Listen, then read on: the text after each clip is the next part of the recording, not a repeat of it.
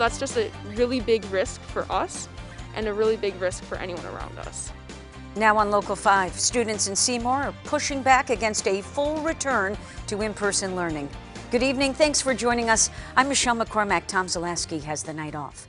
Just days after the Seymour Community School District decides in-person learning should go from 2 to 4 days, students are banding together to get their voices heard. And tonight, they're talking to Local 5's Aaron Taylor.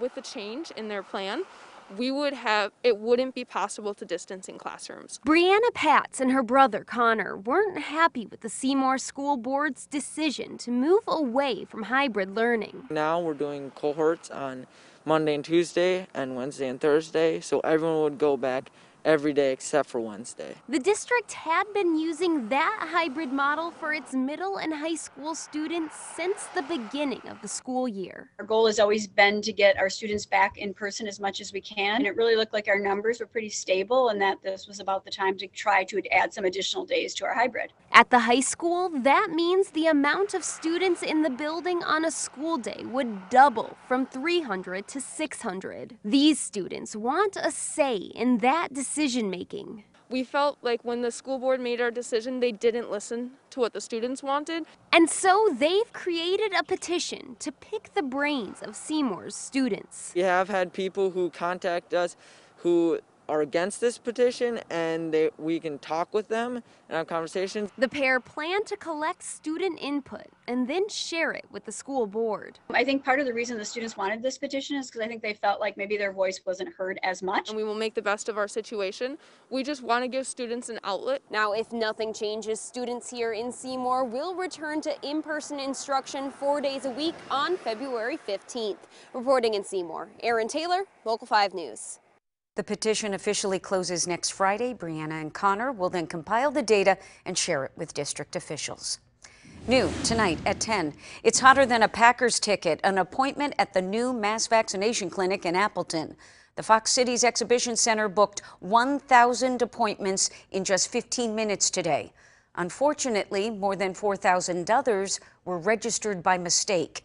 Outagamie County will be contacting registrants over the weekend to confirm who actually has a vaccination appointment and who will have to wait.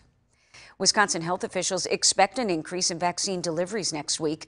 More than 476,000 vaccines have been administered statewide so far. 91,000 of those doses were second doses. There is some controversy, though, after a 33-year-old Milwaukee Bucks executive got vaccinated out of sequence. Alex Lasry says a relative who works at a senior center in Milwaukee called him when extra doses turned up that otherwise would have been wasted. Some of them may be kind of out of sequence. I would rather have that. And it's going to be a small n. It's going to be a percentage of a percentage of a percentage. And I'd rather have them do that than throw something away. The state requires all vaccinators to follow recommendations. If they repeatedly ignore them, they could be denied future deliveries. One of the most trusted voices in the fight against COVID-19 says he's encouraged by a third vaccine that is close to approval. Dr. Anthony Fauci says clinical trials show the Johnson & Johnson one-dose vaccine is 85% effective against severe disease. This has important potential and real implications both domestically and globally. Although not as effective as the two-dose versions, it's easier to transport and store. In other local news tonight, a huge animal seizure from one house in Brown County.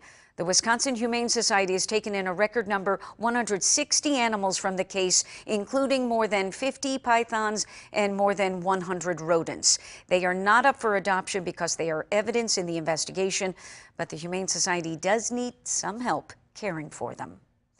Well, it's the day RV enthusiasts worried would never come, but the rescued Green Bay RV show opened today.